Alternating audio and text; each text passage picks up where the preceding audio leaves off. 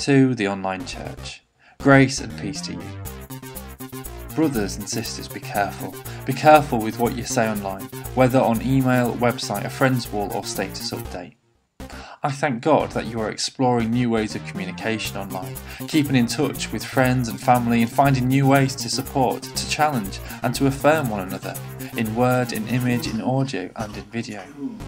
I encourage you in all these things to communicate the gospel, the Christian faith, and to be cyber disciples for the kingdom.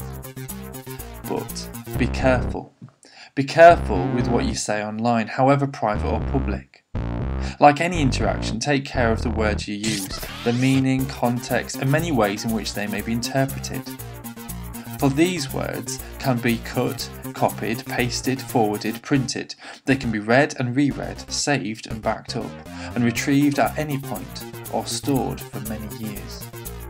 They can be searched for, encrypted and decrypted, archived, duplicated and even projected. Once they have been typed, they may never disappear. Also be careful with who you follow, whose profile you check out, the photos you tag, and the ones your name is tagged onto.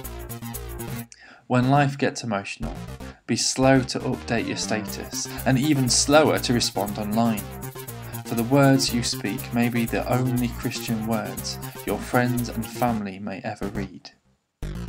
This technology can be a gift, but please be careful.